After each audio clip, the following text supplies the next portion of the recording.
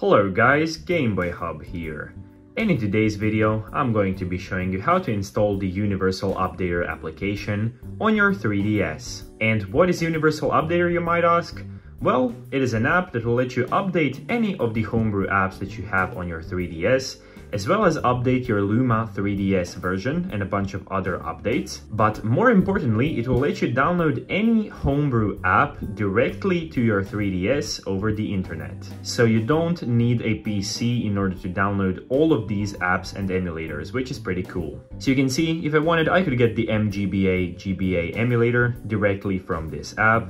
And there are a bunch of other apps like Twilight Menu++ and RetroArch, which are all incredibly useful to have on your 3DS. The only thing you will need for this tutorial is a 3DS that is connected to the internet, and your 3DS should have some sort of custom firmware on it. So yeah, let's get started with the video.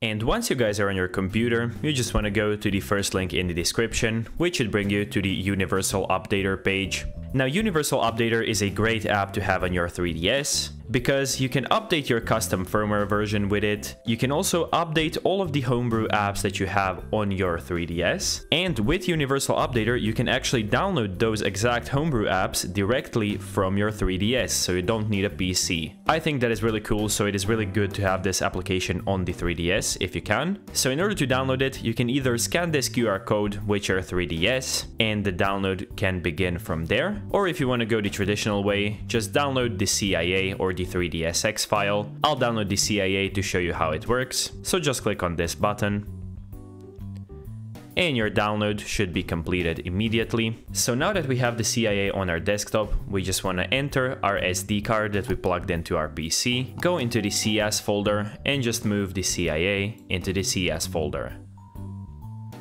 And that is pretty much it. We can go back to our 3DS right now. And once we are back, we just want to insert our SD card into the adapter and then plug it back into the console, like so. And now we can turn on the system. After we are in, we just want to launch FBI, go into SD and then go into the CS folder and just click on universalupdater.cia and then click on install and delete CIA. Press A and the CIA download will start. And after it is completed, we can press OK and just exit FBI. And we will get a new software prompt that looks something like this. So just press OK and we can unpack the software. And here it is, Universal Updater. So now we can enter it. And before we enter this application, I do want to mention that you will need an internet connection for this, of course. So if your 3DS is not connected to the internet right now, make sure that it is before entering. So now we can enter the app and we can close FBI. And it will take a little time to load, but it should be pretty quick. And you get a little patch note screen after all of that initializes, so just click A. And here we are in the Universal Updater. And you can see that from here you can install a bunch of Homebrew apps that you would regularly need a PC to install, which is very, very cool. So we can install a bunch of things. As you can see, we have Twilight Menu++.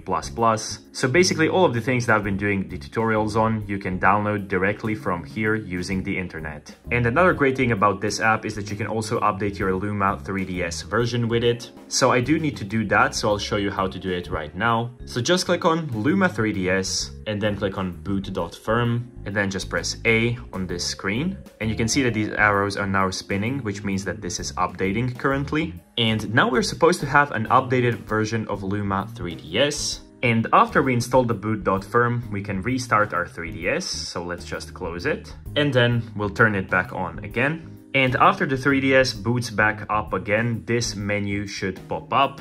And you can see that up here it says Luma 3DS version 13.3, which means that the update was successful. Now, if you don't get this screen right away, it is possible that something failed during the update if your 3DS just boots up normally. So if that happens, just make sure to try the update once again. So go back into Universal Updater and download the file once again. Personally, for me, it worked the second time, so yeah. So you can click save and exit on this menu, so you can scroll up and down with the D-pad. So just click save and exit and your 3DS should boot up just fine.